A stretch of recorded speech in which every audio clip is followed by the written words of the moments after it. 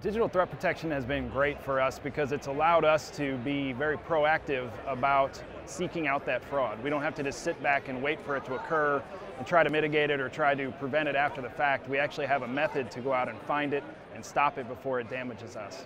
So we find the cards that are for sale out on the dark web courtesy of the solution, and we shut those cards down before they can be sold and used. So it allows us to attack back at some of the avenues that previously we weren't able to have any control over, and we thought they were just sort of business as usual. That's the fraud you can't prevent.